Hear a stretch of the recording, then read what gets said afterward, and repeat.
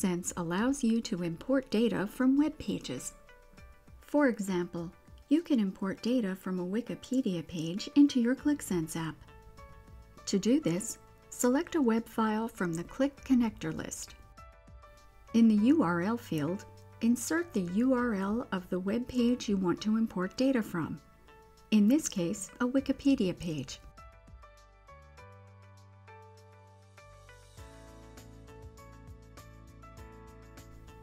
Give this data connection a meaningful name. You will then see a preview of the data you want to add.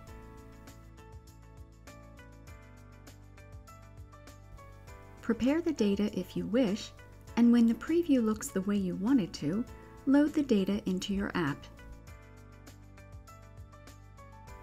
Now you can create visualizations using the data you have just added from the web page.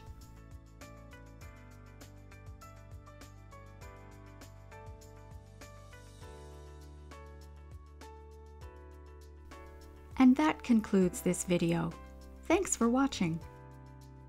Subscribe to receive new content every week.